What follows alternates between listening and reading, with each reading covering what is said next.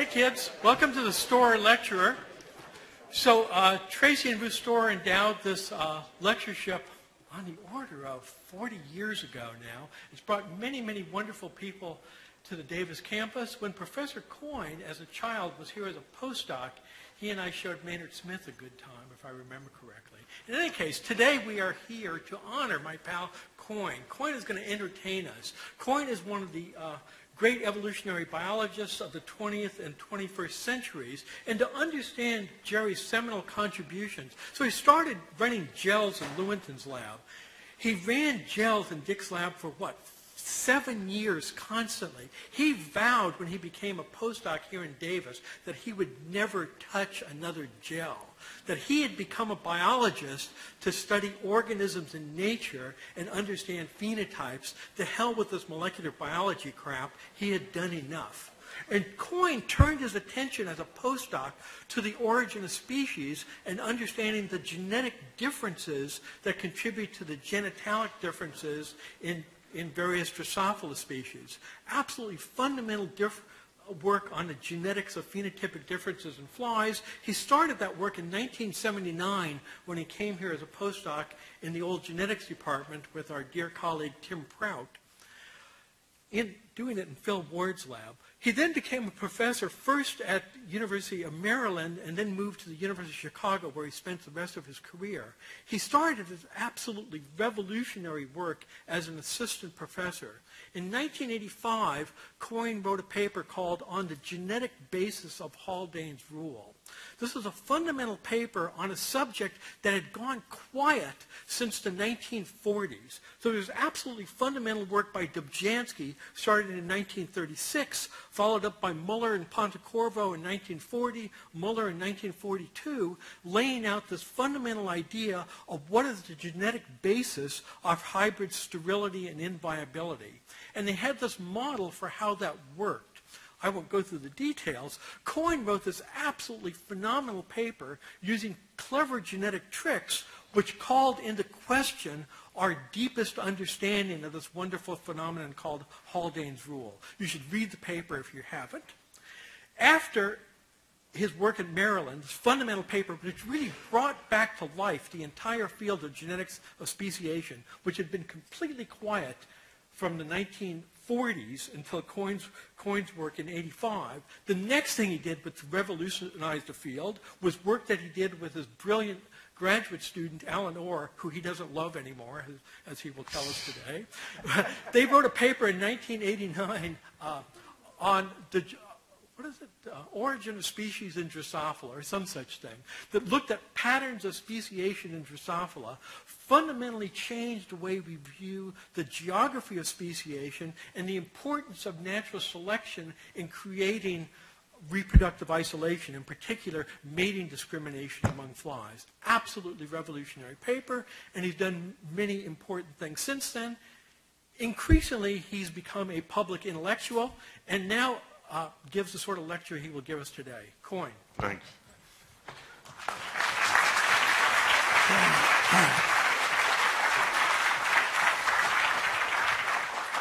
Hello, can you hear me? I turned my mic on. That guy that he just talked about, that wasn't me. So, at least that's the way I always feel. In 2009, my student Alan Orr, whom Michael mentioned, gave a Storer lecture, and it was about the compatibility of science and religion. So, and you can see this on the web, so if you want to hear the palliative for that, that's what I'm going to talk about today, which is the exact opposite. And that's one of the reasons that Alan and I mean, we're still good buddies, but we don't talk about this stuff anymore. Could the lights be dimmed a little bit so we can see the slides? There's somebody?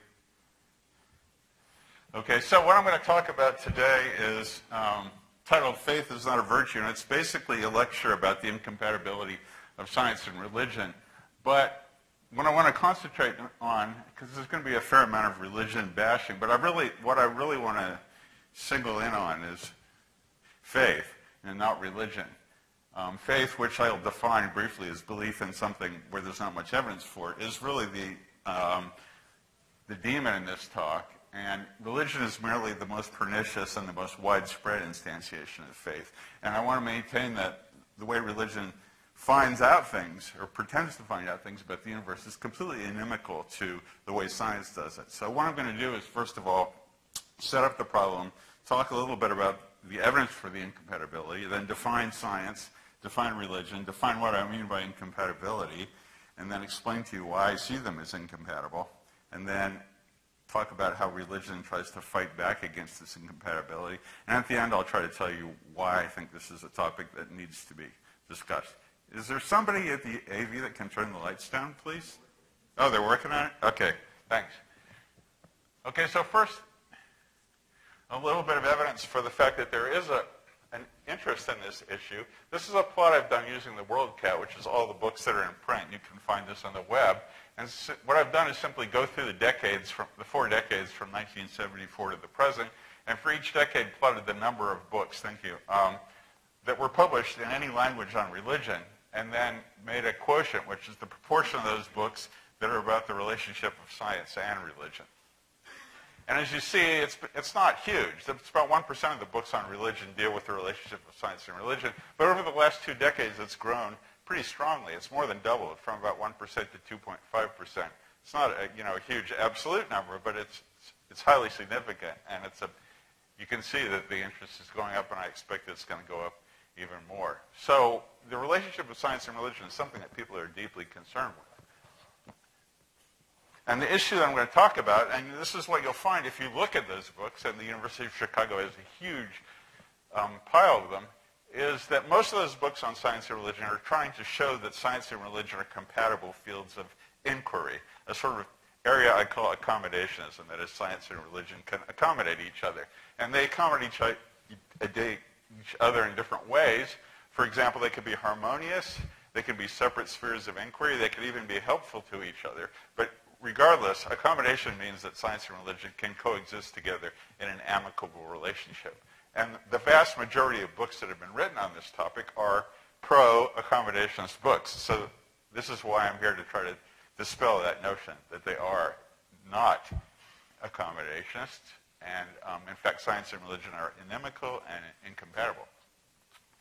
Now, there's a lot, you'll hear a lot if you're a scientist about accommodationism. This is probably America's most famous scientist, Francis Collins, who's head of the National Institutes of Health, and he runs an organization, well, he ran it, he had to give it up when he became head of the NIH, called BioLogos, which was designed to convince evangelical Christians that their faith was not incompatible with evolution.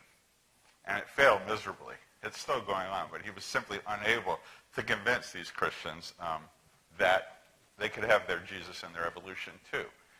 So in that case, the accommodation failed. And this BioLogos organization and a lot of the other accommodationism that goes on in the United States is funded by the John Templeton Foundation. I don't know how many of you have heard of this, but it's founded by John Templeton, who was the mutual fund magnate. And he made billions of dollars, and then when he died, decided to devote his fortune, bequeathing it to a foundation to answer the so-called big questions of human purpose and ultimate reality. And what he meant by that was to try to reconcile science and religion, to try to show that actually science could shed light on questions of the divine, and that the divine could contribute to the progress of science. He has deep pockets, or the foundation does. They have $1.5 billion in endowments, and they disperse to scientists and other people as well something like $70 million a year, which is 5 times the NSF budget for evolutionary biology. So there's a lot of money that goes into fostering accommodationism. That's why you see the pro-science and religion people having so much more public influence than those like me who are against it, because we don't get any money from Templeton. If you're a member of a scientific organization, your organization more likely than not has an official statement that reconciles science and religion. This is from the from the AAAS. How many of you are members of the AAAS here? Only a few. They're not going to like that. But they have an official statement saying that science and religion are compatible. They ask different questions about the world, and many religious leaders have affirmed that they see no conflict between evolution and religion. Of course, they didn't ask people like Jerry Falwell or Pat Robertson or anything. But this is an explicitly theological statement about how science and religion are not at odds with each other, and it's an official statement of the AAAS.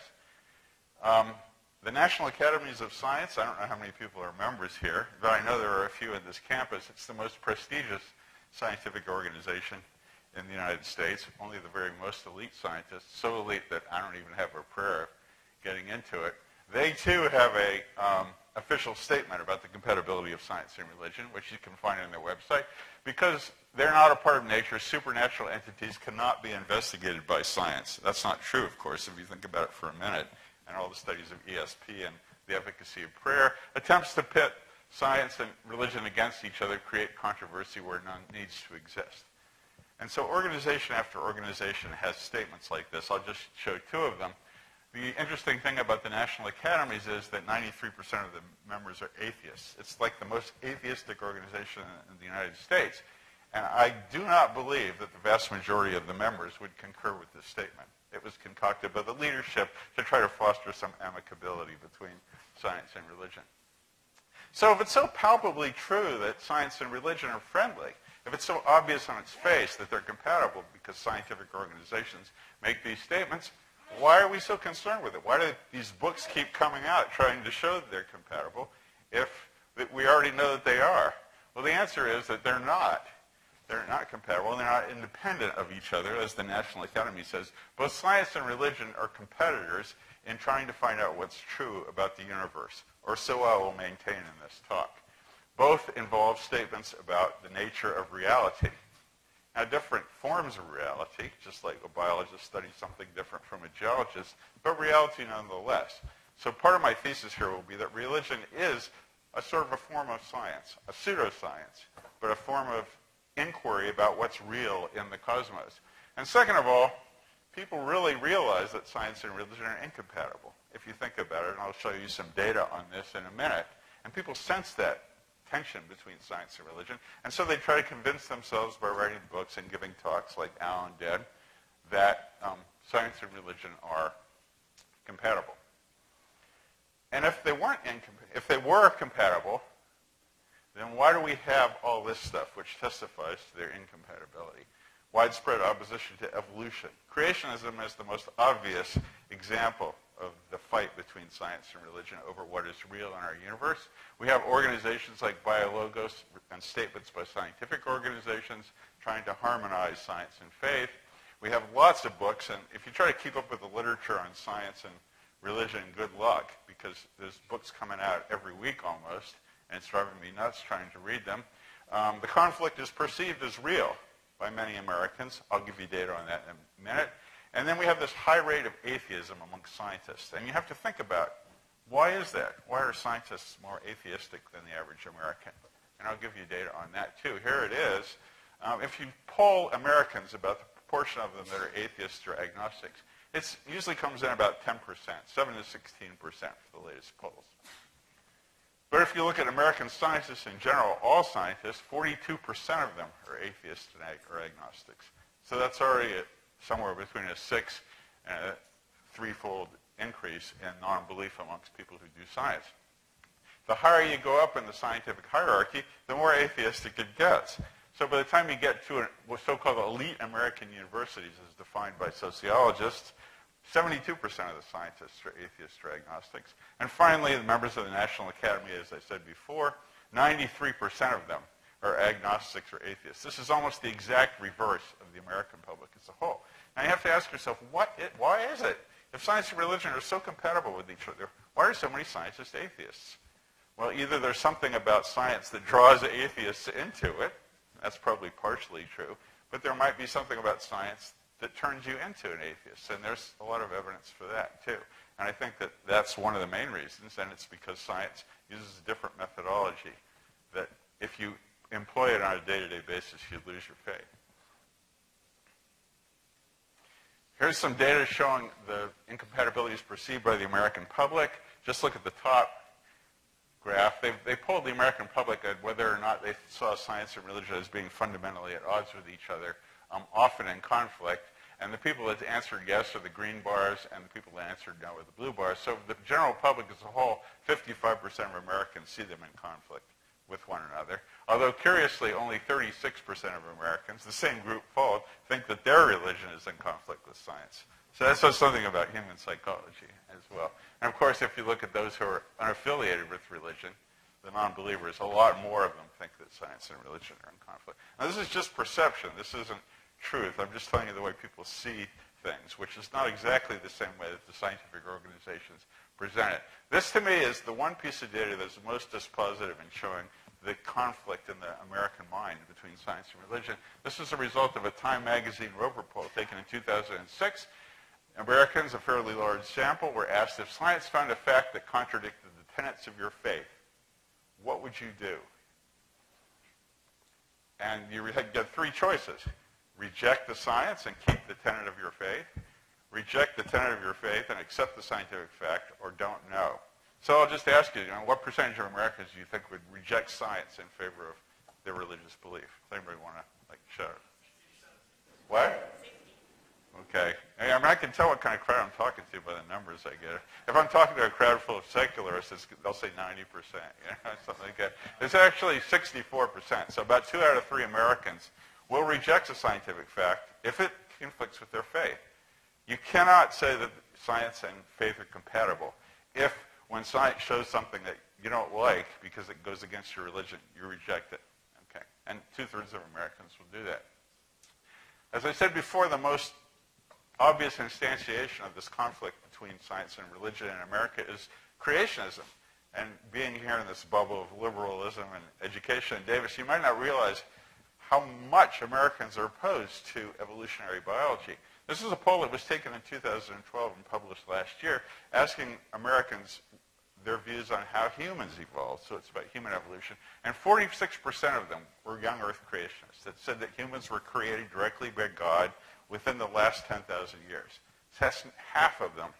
Another 32% said that, well, humans could have evolved, but God had a hand in it, either creating specific mutations that, say, made our big brains or gave us morality, or directed evolution in some teleological way towards the ultimate culmination, which is the God-worshipping creature.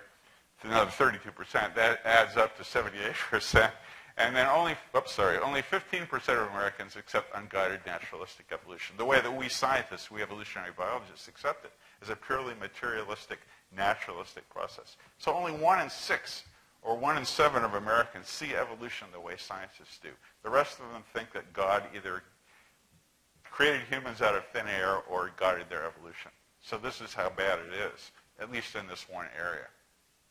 It is a crime in America that if you ask Americans how many people, what proportion of them believe in the existence of angels, which is something that's palpably untrue, is 63%. And if you ask Americans how many of them believe in the main tenets of Darwin's theory, the origin of species, well, it's 47% if you accept theistic evolution, or 15% if you accept evolution the way that Darwin and the rest of us did.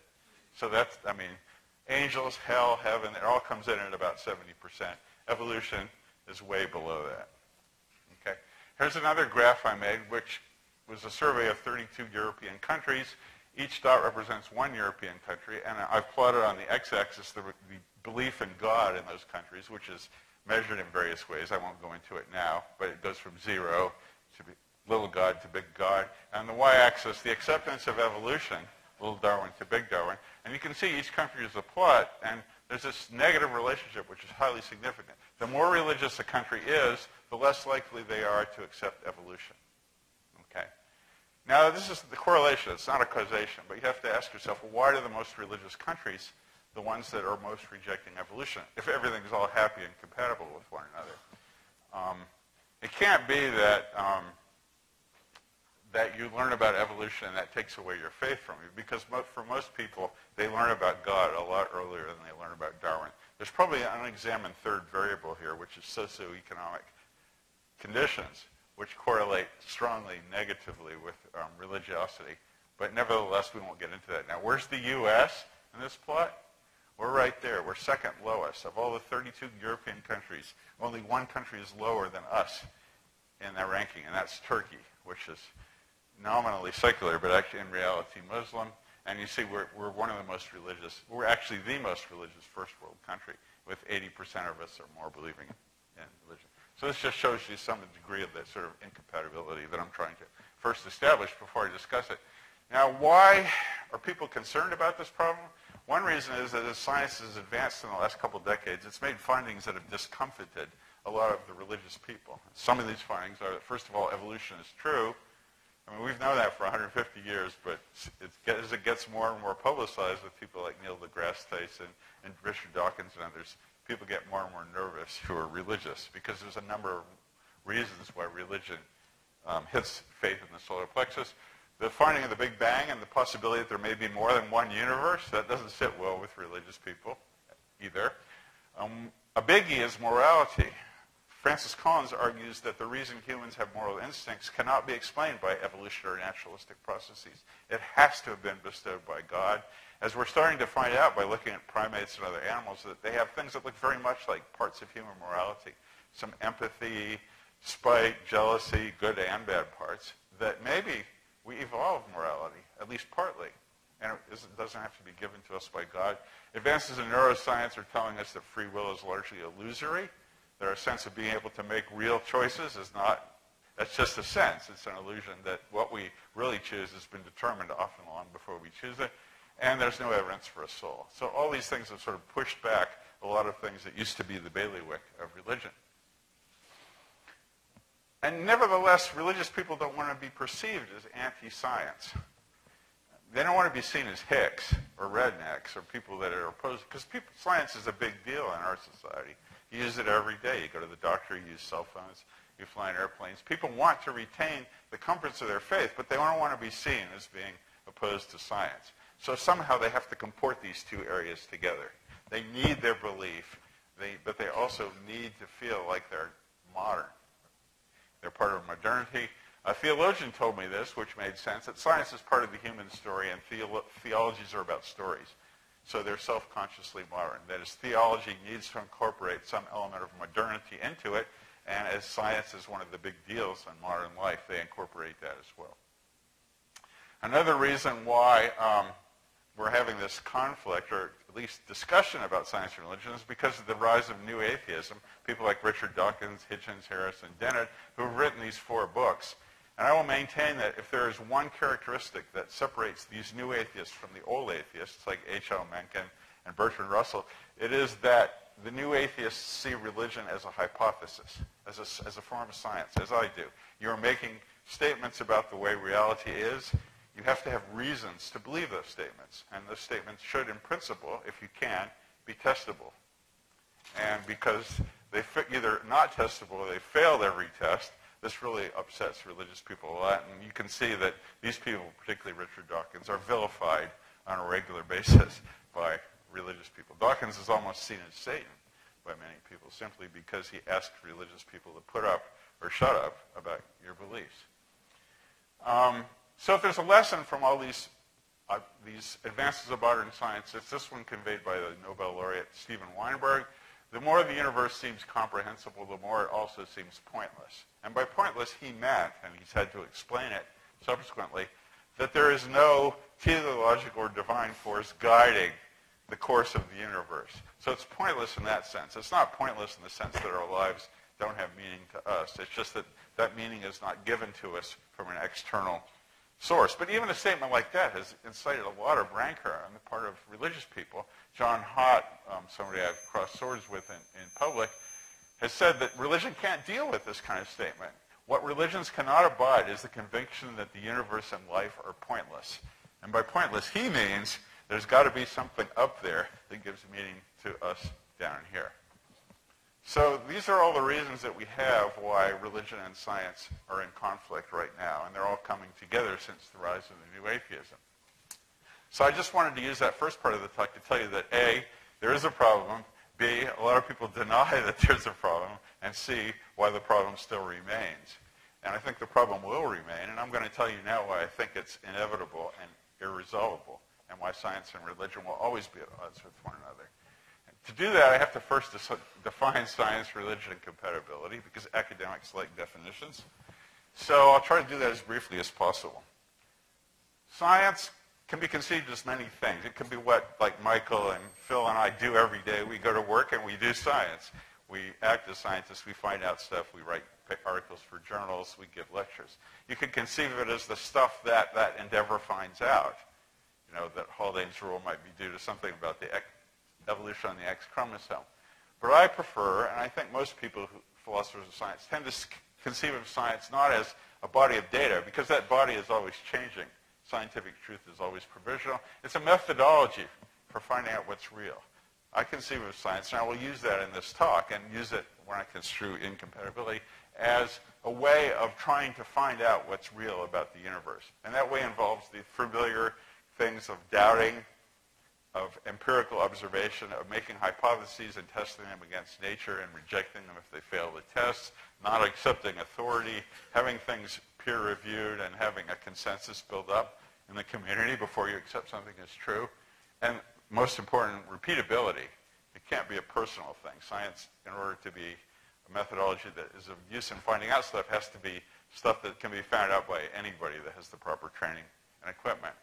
As I said before, science-specific truth is provisional. We do not find absolute truth in science, although I hesitate to say this, because when we say that scientific truths are provisional, there are some scientific truths that are, I would bet my entire fortune, will not change. And one of them is that evolution is true. Another one is that normal water has 2 hydrogen atoms and 1 oxygen atom. Okay. I mean, I can't envision that ever changing, but we always have to insert this caveat that scientific truths are not absolute truths. But in many cases, they come pretty close to that.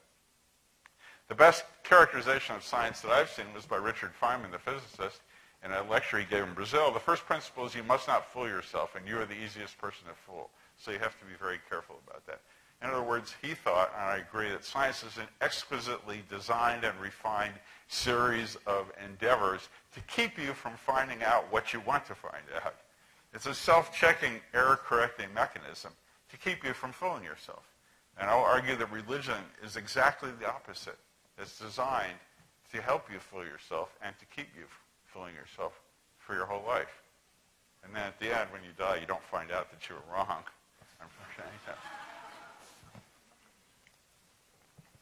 Now, religion, it's hard to define religion because there are so many religions on this planet, thousands and thousands of them. I'm just going to pick one because I think it corresponds to what most of us think of as religion, and certainly the Abrahamic religions, Judaism, Christianity, and Islam. It's from Dan Dennett's Breaking the Spell: social systems whose participants avow belief in a supernatural agent or agents whose approval is to be sought. Okay. Now, there are what we think of as religions that don't believe in that, like Taoism or Confucianism, some sects of Buddhism. We'll call those philosophies instead of religions. What we're really talking about are theistic religions that usually believe in an intervening God, a God that has a relationship with the planet and can do stuff.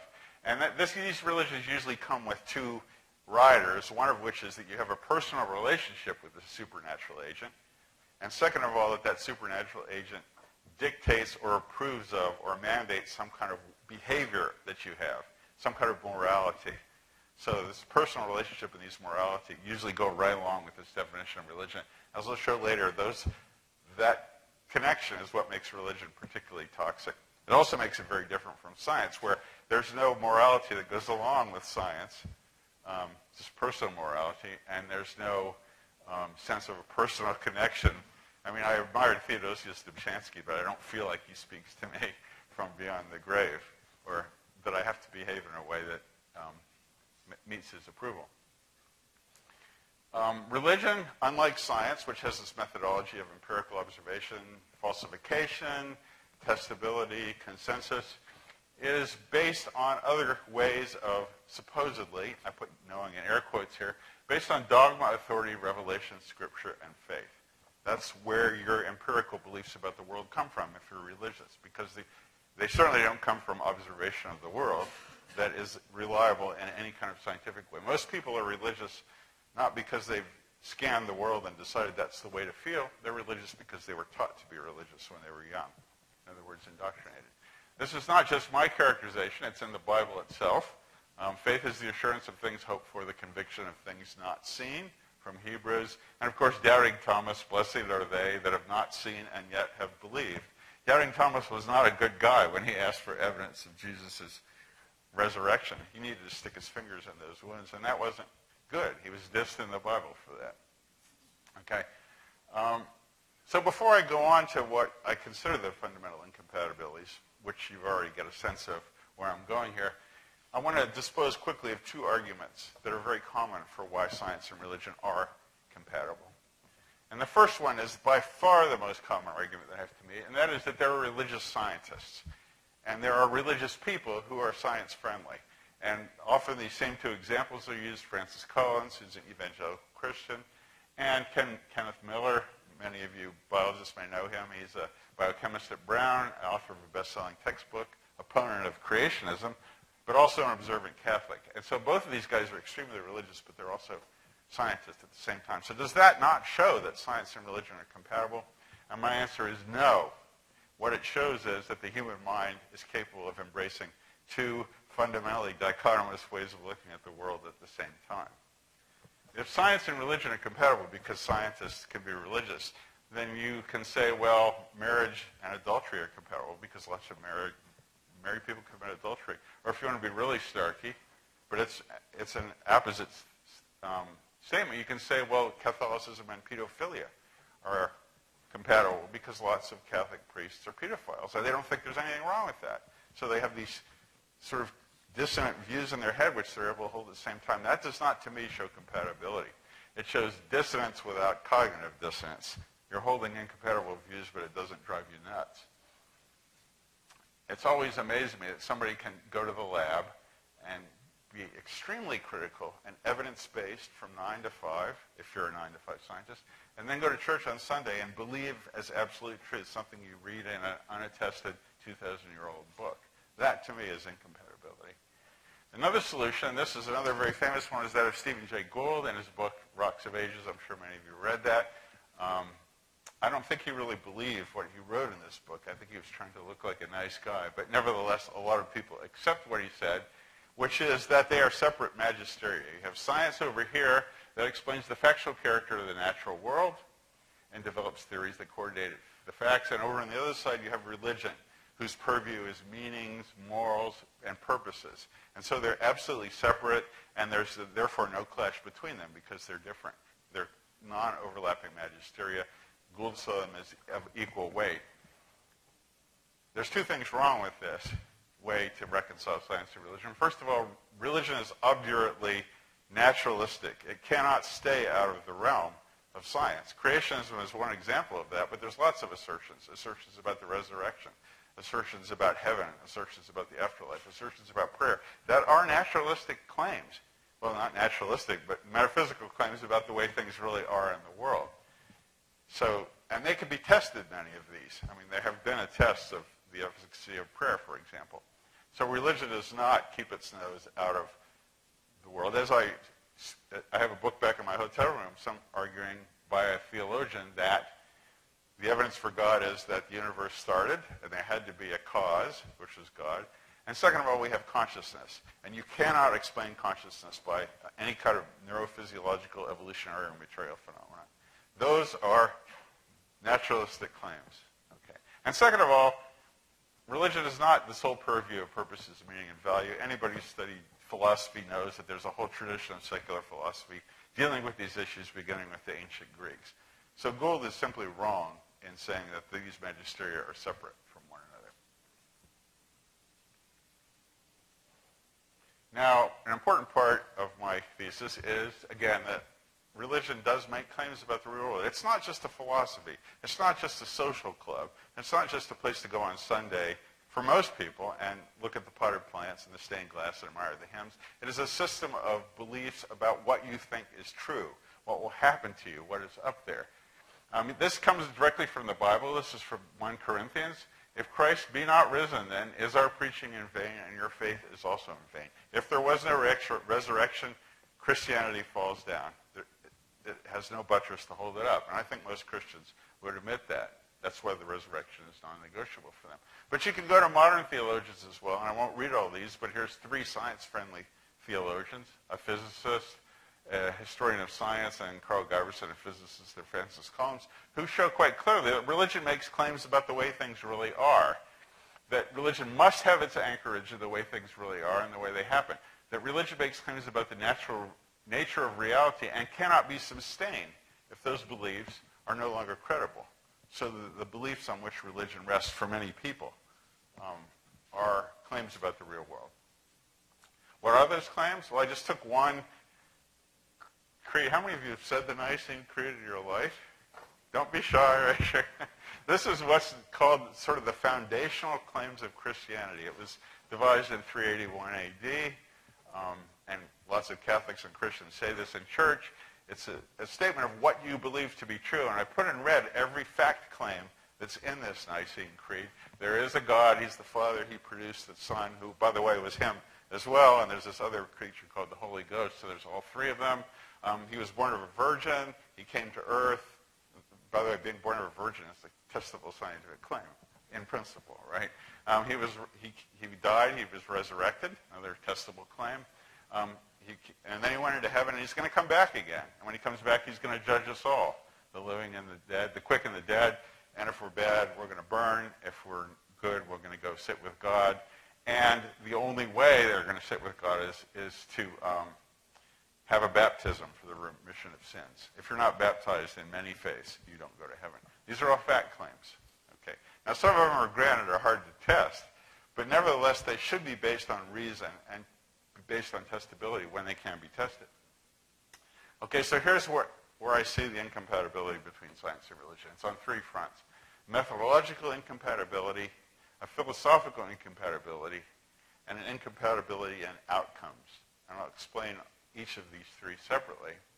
The methodological incompatibility you can summarize by this aphorism that I devised, which I quite like. In science, faith is a vice. You don't get any credit in science by saying, I believe that benzene has 6 carbons in a ring before they discovered benzene. I have faith that a new species of Drosophila will be discovered in Sacramento in 2 years. I mean, they just laugh at you if you said that. But religious people say that stuff all the time. So in science, faith is a vice, and religion, faith is a virtue. And faith I use in the sense of having a fairly strong belief in the absence, or even in the face of, any evidence whatsoever. In science, we have ways of knowing that we're wrong. If somebody were to ask me, Jerry, what would make you give up your belief in evolution, I would be able to rattle off a list of at least 12 things, observations, that, if confirmed by many people, would make me seriously question whether evolution was true. In religion, if you believe in the Trinity, for example, the resurrection, there's no way of knowing that you're wrong. Either you can't test it, or you're obdurate to the tests. That is, you're resistant to any possible disconfirmation. And we'll talk more about that in a minute. So you have this methodological disparity. Religion sort of finds out things by either somebody tells them to you, you read them in a book, you have a revelation, or you were taught them when you were a kid. That's how you know that there's a Trinity, or there's not a Trinity if you're a Unitarian, or you have to be baptized to go to heaven or anything. Whereas in science, you can't just go on faith. You have to actually test your claims, interrogate them against the real world. Now, people say, this is one of the accusations that religious people make, that scientists have faith in naturalism and materialism, that we're no better than the religious people, that we have this a priori commitment to explaining things using materialism, that energy and matter are all there are, and naturalism, that there are physical laws that have to be obeyed. But those aren't a priori assumptions of science. As a scientist, I do not go to work every day and say, okay, I have to find things that are absolutely compatible with naturalism and materialism. It is possible to test things that are supernatural and immaterial as scientific claims, and ESP is one of them. Any test of the paranormal is another one. I mean, those things have been tested out the wazoo. They've never been confirmed, but science does not limit itself to natural phenomena. The reason we use naturalism and materialism in our endeavors is not because we're wedded to them a priori, but because those have been the only ways that we've ever been able to make progress understanding nature. We have never made one iota of progress by trying to invoke either the divine or this paranormal or the supernatural. Now, again, I'm talking a lot about religion here, but what I say goes for anything like homeopathy, which the Davis Food Co-op sells many versions of, ESP, alien abduction, telekinesis, remote viewing, all of those things are pseudosciences in a form of religion, is that you have this belief about what to be true, an a priori commitment, and which is not based on naturalism, materialism, and all of those endeavors have proven useless. They're either inefficacious, they they don't work like homeopathic medicines, or they prove not to show up like ESP. Okay. So when you do this day after day after day and century after century after century since science started in the 16th century, eventually you realize when you don't see the hand of the divine or any odd or supernatural phenomenon appearing, that they just aren't there. And that's the philosophical incompatibility, that we have a worldview in which, a metaphysical worldview in which there is no metaphysical God or divine being interfering. Philosophical. Now, that could change. Jesus could walk into this auditorium right now and could behave in certain ways that might convince me that he was real, but it hasn't happened. And so when you do this day after day after day, and I think this is what happens to scientists, you eventually give up belief in both the paranormal and the divine. That's the philosophical incompatibility. It's not only a difference in methods, it's a difference in worldview that results when you apply those methods. And then there's an incompatibility of outcomes. The way that revelation, authority, and dogma tells you that the world works gives you different results from the way science tells you how the world works. These are the results. I mean, here's some of the dichotomies between what revelation tells us, at least Christian and Jewish revelation, and Islamic in many cases, and science. Evolution of Adam and Eve, Great Flood, efficacy of prayer. That should have said creation there. None of this happened, okay? But it's all in the Bible, and for millennia people believed it. There's nothing in the Bible that shows that, although it's supposed to be inspired by God, that says anything about scientific truths that were not comprehensible by somebody that lived at the time the Bible was written. If God really created the Bible or dictated the Quran to Muhammad, why didn't he say something like, well, you know, why don't you wash your hands after you defecate? Because you might get sick less, or, you know, those creatures weren't created. They really developed very slowly over a long period of time. None of that is in there. So the fact that the Bible is exactly what it should be if it was written by people who were scientifically illiterate and just making guesses rather than being told something by God who actually knew what was going on in the universe is another form of incompatibility. Okay. Another fact, another real big dichotomy between science and religion is that what religions say really differs from one faith to another. The outcomes differ among different religions. Different religions tell you different truths.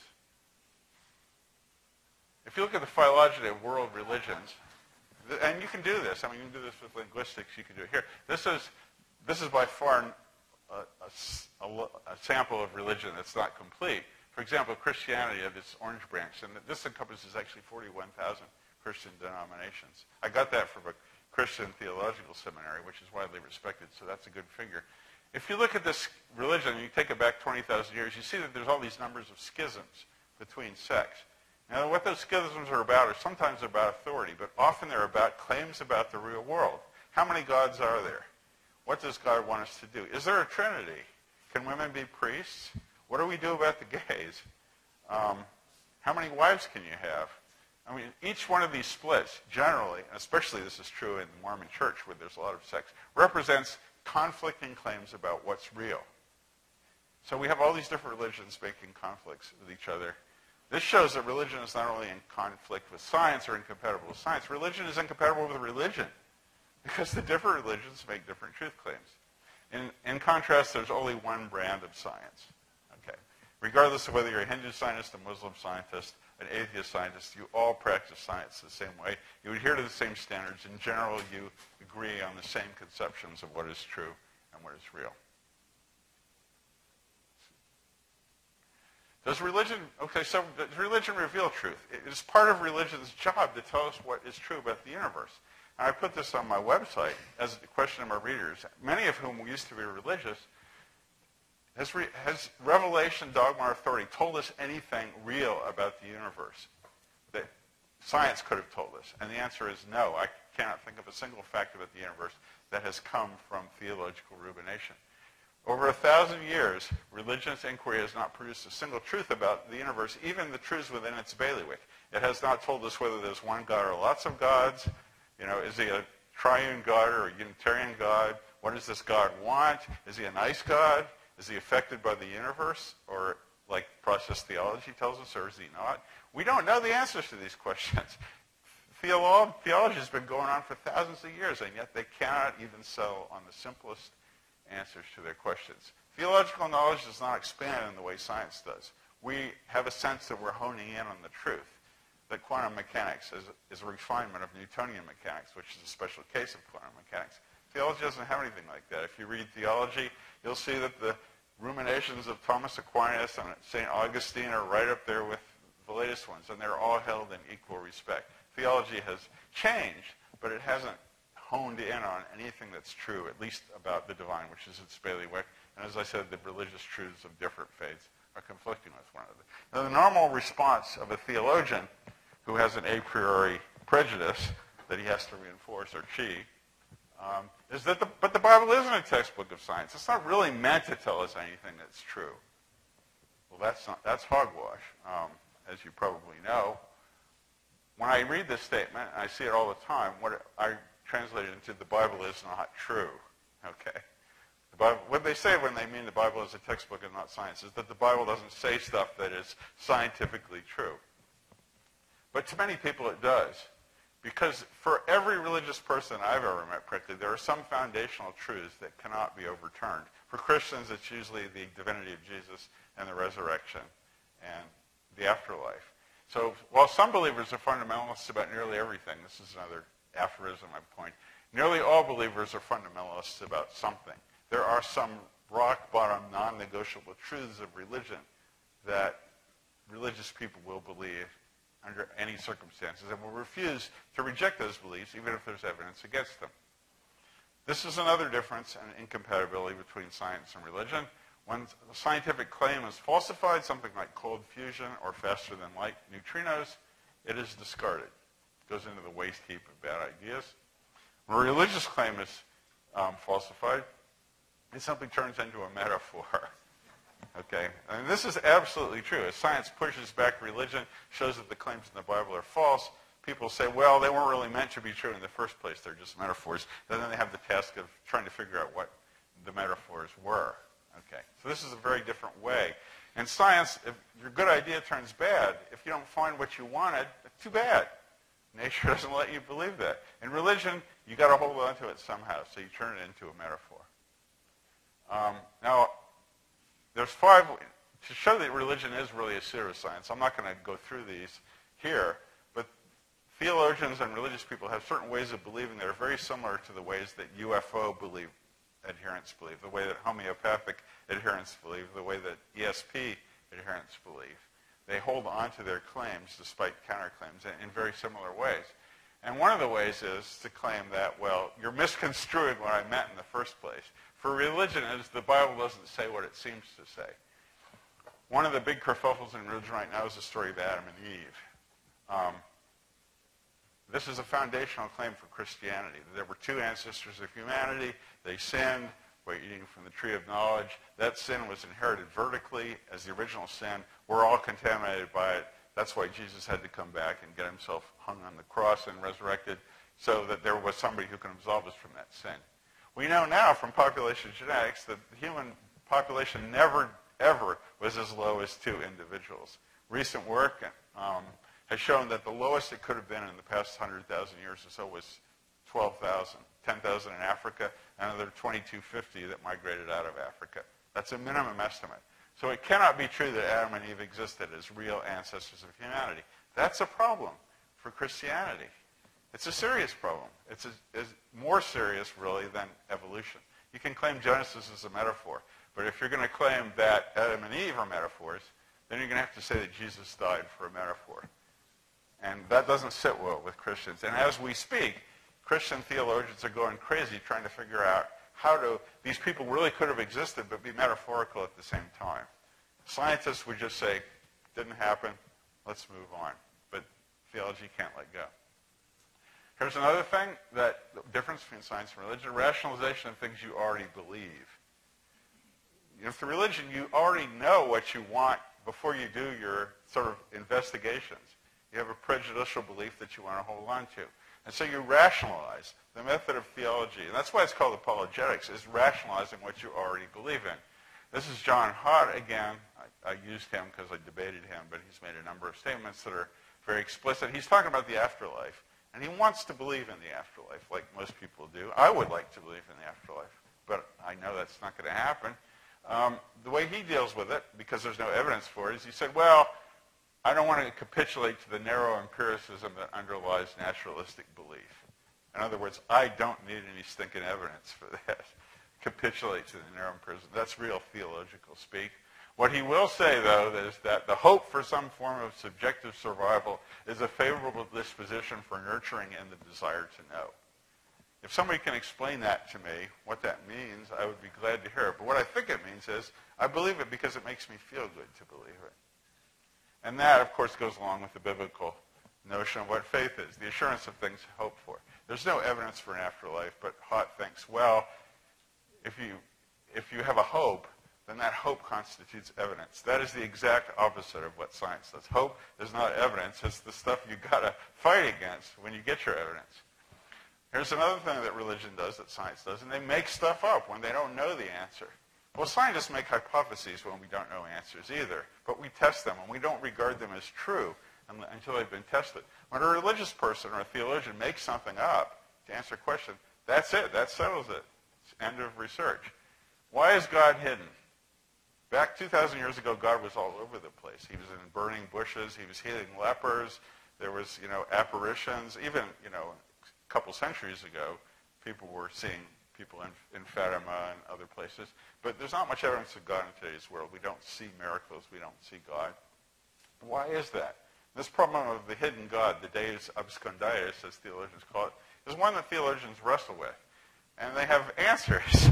And these answers count as final answers to them. It is essential to religious experience that the ultimate reality be beyond our grasp. Because if we could grasp it, it wouldn't be ultimate. Now, this is not only a tautology, but it's a misunderstanding of what the word ultimate means. And then Polkinghorne, who used to be a physicist, became an Anglican priest. The presence of God is veiled because when you think about it, the presence of divinity would overwhelm finite creatures, depriving us of being ourselves. This is what I call the Jack Nicholson hypothesis for God. You can't handle God. And so that's why he's hidden. Well, people back in the Bible could handle God. He appeared to them in the burning bush. He appeared to Moses on Mount Sinai. They hadn't have a problem with that. But now he's hidden because if God were to show himself before us, we couldn't freely accept him. Again, I don't know what that means. I would like that evidence because if it was there, I would freely accept God. But again, here they're just making up stuff, and they've got different answers. I have a more parsimonious hypothesis for why God is hidden, one that was adumbrated by Delos McCown, atheist from Alabama. The invisible and the non-existent look very much alike. That's about the smartest thing that anybody's ever said about theology, I think.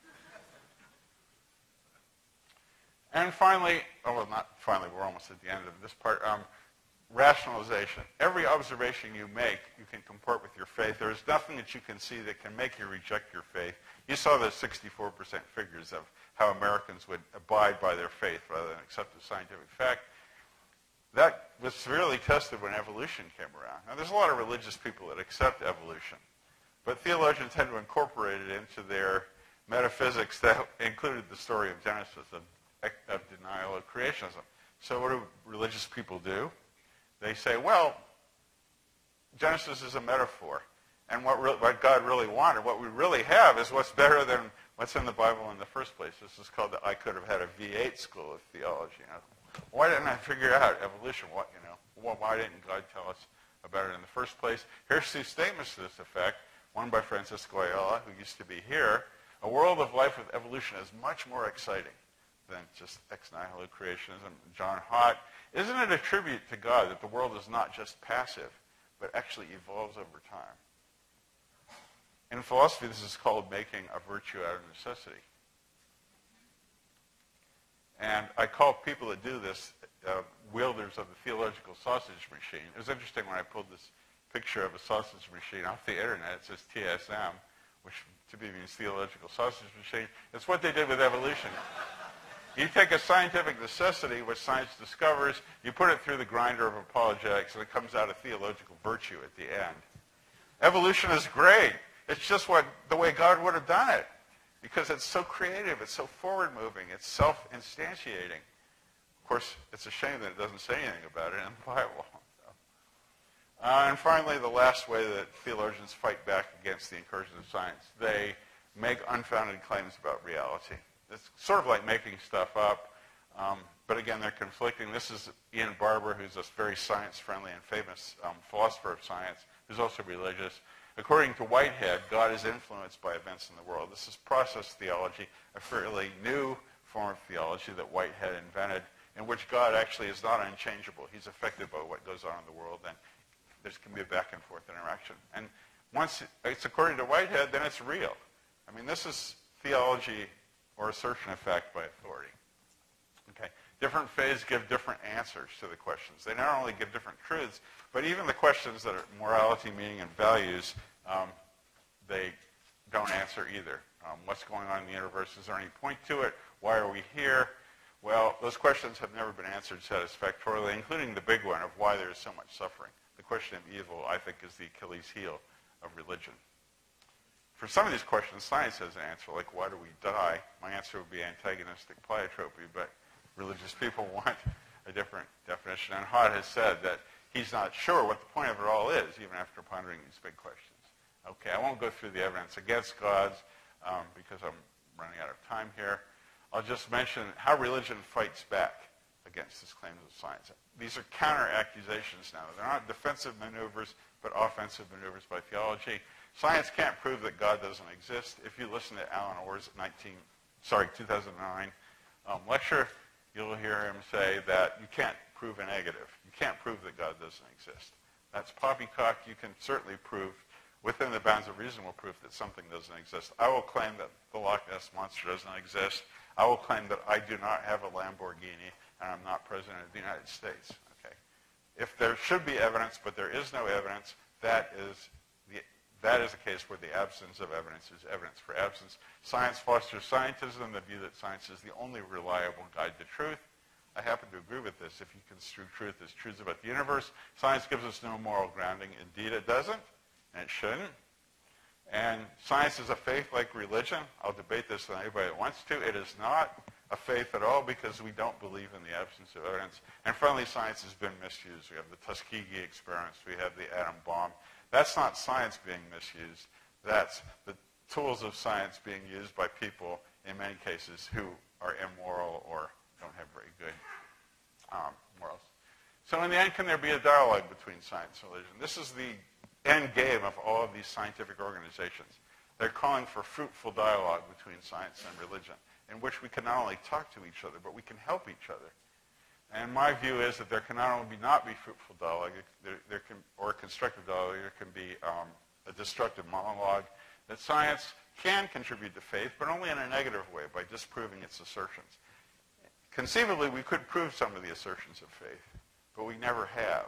So science has always been destructive to the claims of faith. Can faith contribute to science? No way. We have, as Laplace said, we have no need for supernaturalist hypotheses. There's not been one contribution that religion has ever made to the progress of science. Okay. So in the end, why does it matter? Why am I up here bashing religion, probably hurting some of your feelings? I know I have, because people have been taking my posters off the walls on campus for a couple of days. Why does it matter that science and religion are incompatible? What I really want to say is what's incompatible is not so much science and religion, but faith versus rationality, of which religion is a subset of faith and science is a subset of rationality. Because if religion was purely personal, if people believed all this crazy stuff and kept it to themselves, I would have no beef with them. The problem is that they can't, for several reasons. First of all, they have to teach it to their kids, so the kids get indoctrinated with truths that aren't based on rational reason or empirical observation. And second of all, they have to missionize. Okay?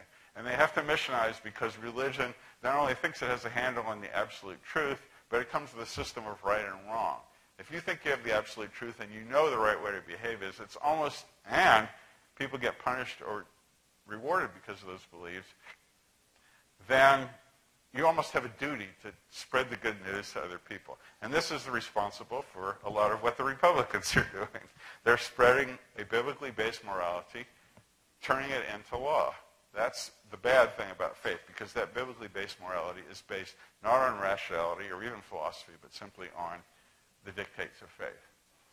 And the duty to missionize, Rodney Stark, who's another famous philosopher of religion, he sees religion as a kind of vaccination. That if you have a vaccination that's going to cure a disease that's inflicted, say, a tribe somewhere in South America, you would be remiss to withhold that from them, even if they didn't accept that kind of science, because you knew that that vaccine would cure them.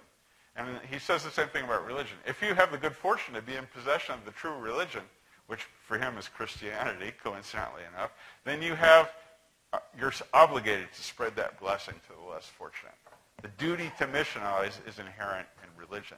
It's not inherent in science. And this is the real problem, that with faith wedded to a system of morality, you have to tell other people about it and try to impose it upon them. Why does it matter? Because faith is the opposite of rationality. It's not having good reasons for what you believe, and we cannot let our children, especially, develop belief systems that aren't based on evidence. This is what happens to kids who do. I'm almost through now. These are Jehovah's Witnesses.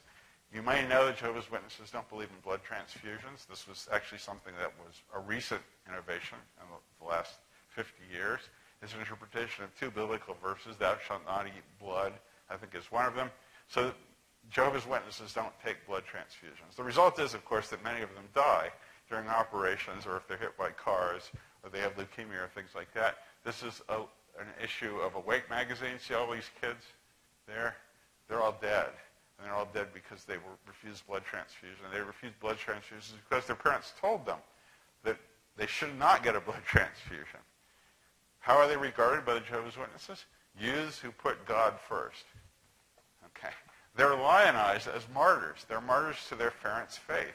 They're martyrs to a misconceived, morality-driven superstition that you are to not get transfusions. And this is not just in the Jehovah's Witnesses. It's also in the Christian Scientists, many Christian sects. These poor kids get indoctrinated. They refuse medical treatment, and they die. In a world without religion, in a world that was wedded to rationality instead of faith, these kids would be alive. Okay. And there's thousands of them. And this is not just Jehovah's Witnesses. There are religious exemptions for mandatory medical care in every state in the Union. And I won't go through these one by one, but for example, 38 states in Washington, D.C. have religious exemptions for child abuse. That is, if your kid is a diabetic and you withhold insulin from that kid because your religion says that you don't want to give him medicine and that kid dies, as they will, a horrible death, it's okay. You haven't violated the law because you did it for religious reasons. If you do that without having religious reasons, you could be prosecuted for child neglect, child abuse, even murder or manslaughter. So religion is given a pass here. And in all these states, there's all kinds of exemptions. California has one.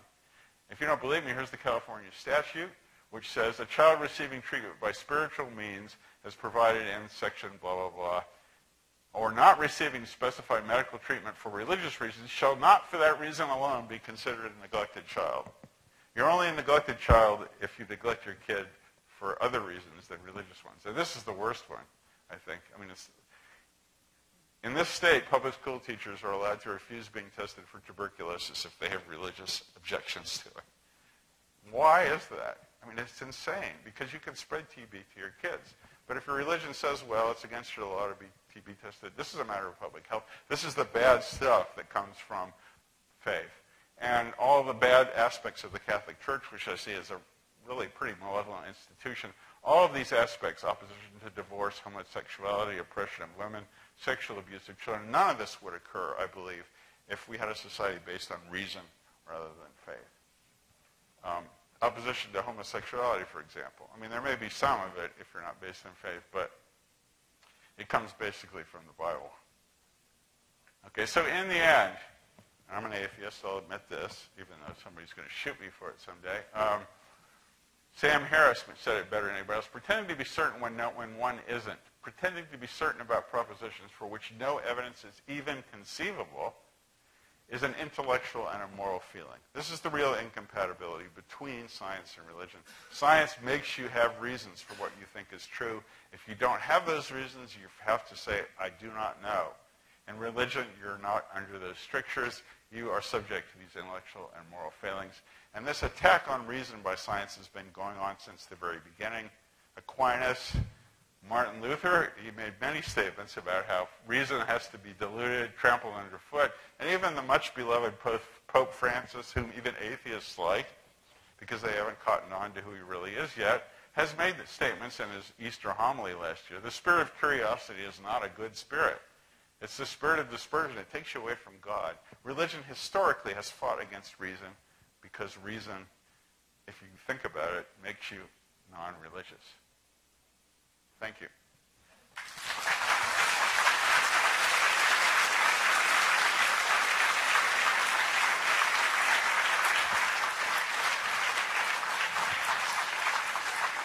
So perhaps we'll have a moment of silent prayer if anybody has to leave. And then Professor Coyne will be happy to answer questions.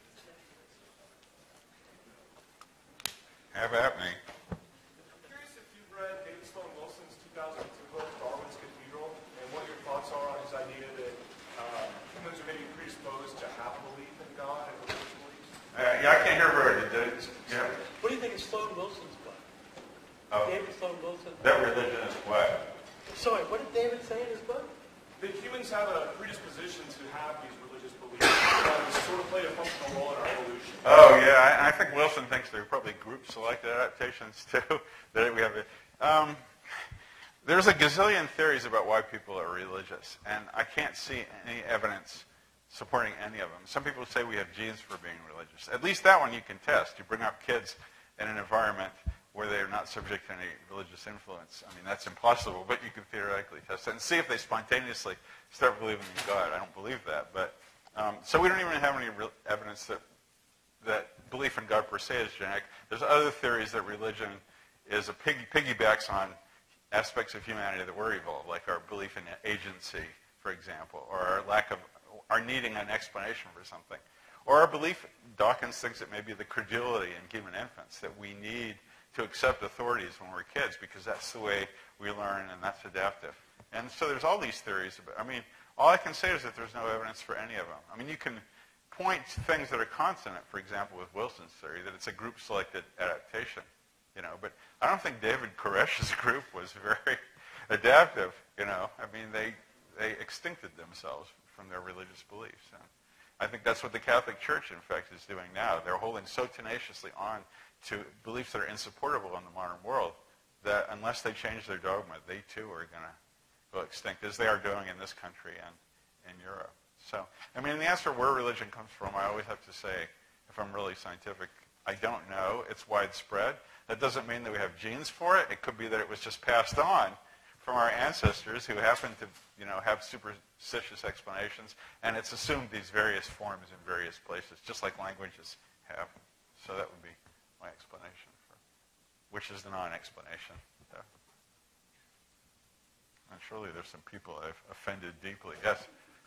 Well, there have been psychological experiments to show that young children are prone to think teleologically, so that if you ask them why there's a lake, they're more likely to pick the teleological explanation than the previous cause explanation. So that could be one of many psychological capacities that we have, which then religion, feeds upon or hijacks or whatever term you want to use. I wouldn't consider that a sole explanation of religion, but perhaps one of many factors. Yeah, in response to that, I'd say you're probably right, although teleological thinking doesn't necessarily lead you to the concept of a transcendent being, much less to a God that's of the Christian sort or anything like that. Right, So it's many steps.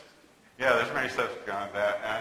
And the credulity explanation has certainly got to play a role too. I mean, kids will believe what you tell them. So if you tell a kid who's in Saudi Arabia that, women's testimony in court is worth half of a man's, which it is under Sharia law, they're going to believe you. I mean, because that's I believe that the credulity of children is an adaptive phenomenon, because it had to be that you would have to listen to what your parents told you in our ancestral environment where you die. But how it got started in the first place, that's the mystery to me. I mean, these things may play a role today, but, where religion came from in the first place and why so many people are religious today.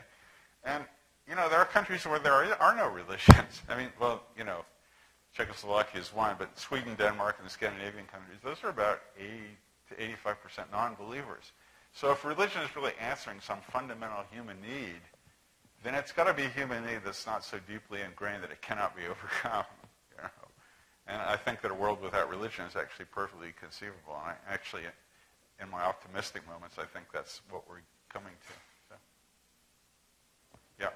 You must be familiar with the argument that Catholics like to make that some of the founders of the Big Bang Theory were in fact priests, and there are many clergy people that have been involved in these explaining these physical events under the lens of science that you say contradict religious beliefs. So you're obviously applying religion to a really general spectrum.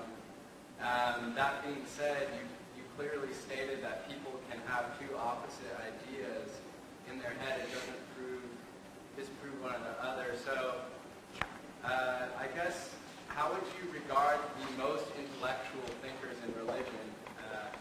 Would they be more of an authority than the general population, or no? I couldn't really hear a lot of what he said, so Michael said. So your basic assertion is that some very eminent and great scientists have been religious, and so at some levels, if they're smarter than we are, these ideas have to be compatible. Coyne is too stupid to understand the compatibility. Is that the point you're making? No, I'm just saying... Thank you, Michael. Sorry? No, I'm just wondering, you said that there's a lot of reason to believe that people can have opposite ideas in their head at the same time. That doesn't mean that, that doesn't make them an authority, right? But then a lot of the religious population was referenced earlier, but some of the key events that are thought of as contradictory to religion, the different discoveries in science, a lot of them reported by clergy people. So I just want your comments on that. So scientific advances have been made by religious people, is that what you're saying? And so doesn't that say something about the compatibility? No, I just want your comments on that. Okay, so it's not a question. If I was Paul Dirac, I'd say, next question, which he did once. Yeah, that's how he answered all comments that weren't questions. But now I will speak to that. It is true that religious people have made scientific advances. I mean, when science started in the 16th century or earlier, everybody was religious. Newton was religious, although he wasn't a Trinitarian. He would have been prosecuted as a heretic. Galileo was religious.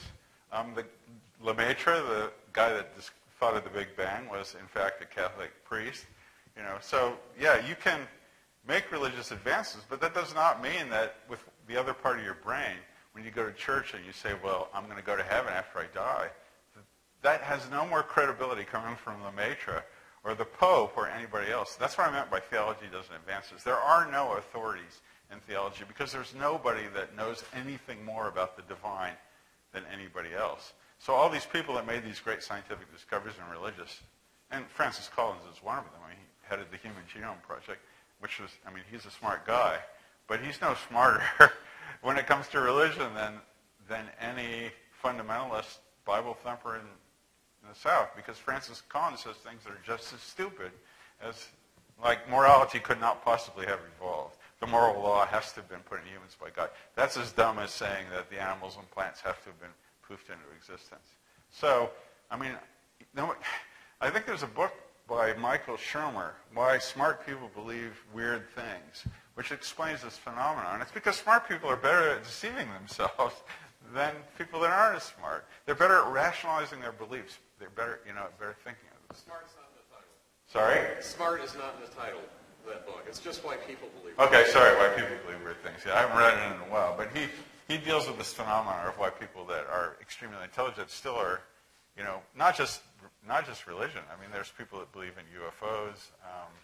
There's plenty of people that, really intelligent people that have crazy beliefs. Lynn Margulis, who was a really smart scientist, she was the one who discovered that mitochondria were actually the remnants of ancient bacteria. She was a 9/11 conspiracy theorist. Thought the U.S. blew up the World Trade Center. That didn't give her. She had no more credibility there than that was a religious belief to her. In fact, it was based on faith. It was based on beliefs that she wanted without evidence. So I don't think smart people. Well, I mean, in general, smart people probably believe fewer dumb things. But when they do believe dumb things, they're really good at convincing people that that's what theologians are.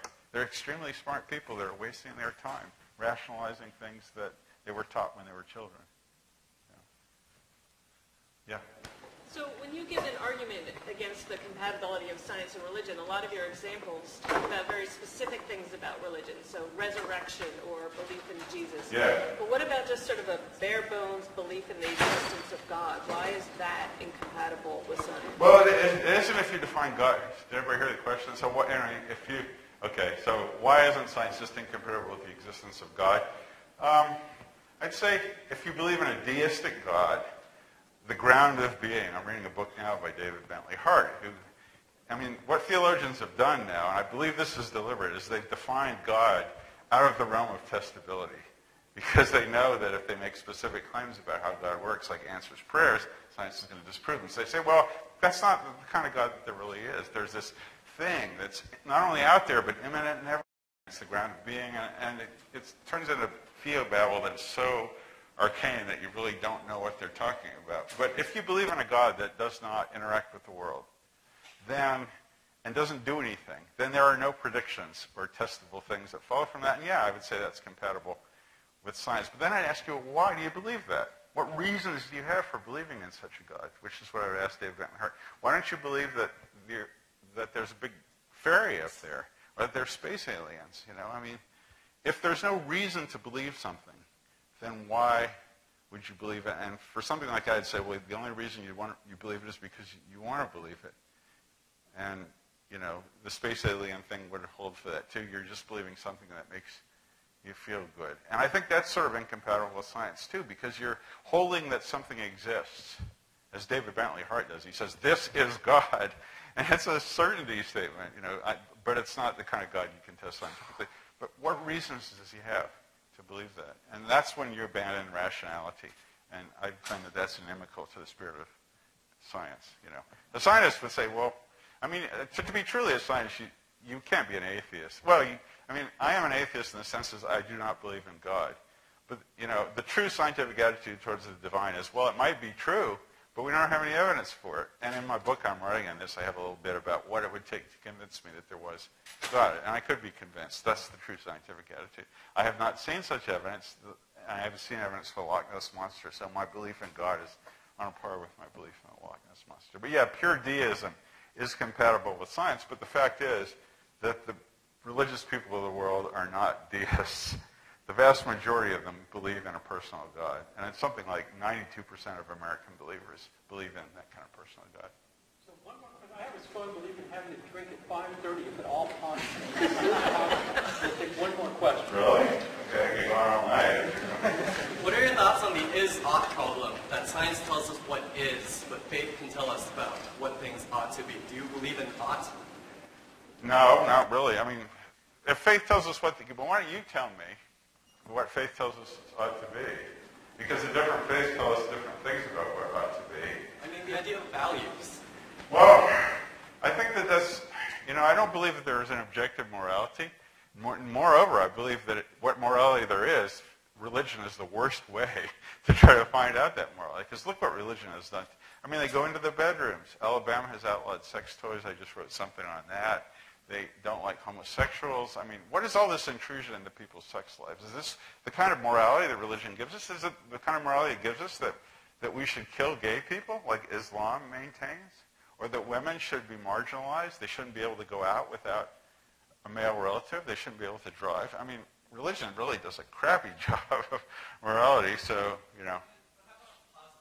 You bring up all these negative things about, like, people telling other people what they cannot do. But what about positive things? What about things like love? Like what? Love. Love? Well, the ancient Greeks talked about love, and they didn't believe in God. I mean, you know, look, I'm not saying that everything a religion does is bad. I mean, you'd be foolish to maintain that. I think a lot of atheists who try to take that line are shooting themselves in the foot, because there are religiously based charities, for example, and they do form communities that help people. Often that help goes with explicit missionizing. I mean, I've met missionaries that say, you know, when I was sent out into the field, I was told, give the kids food, but make sure that they believe in Jesus. But no, but I mean, if you're a member of, especially of a liberal church, your missionizing will generally be for social justice, and that's a good thing. I would maintain, however, that we do not need religion to do that. And my evidence for that is that if you look at these countries like Sweden, Denmark, Norway, France, and Germany, which are largely atheistic, they're not they're just as moral, if not more so, than the United States. They have socialized health care. They take care of their old people. They take care of their sick people. They're not depending on religion to tell them that. I mean, I don't think goodness comes from godness, you know. It's a way of channeling it in a community. And yes, religions do some good things, but in the net, I think that if we got rid of religion, we would find a way to still do those good things, and we jettison all the superstition and the hatred and the otherness that go along with religion. So, as terms of moral values, you know, I don't think that there are objective moral values. You know, we can argue about that all night. Some philosophers think there are, but I think that morality is something that humans concoct as a way to help us live together in a community without rancor. So we have to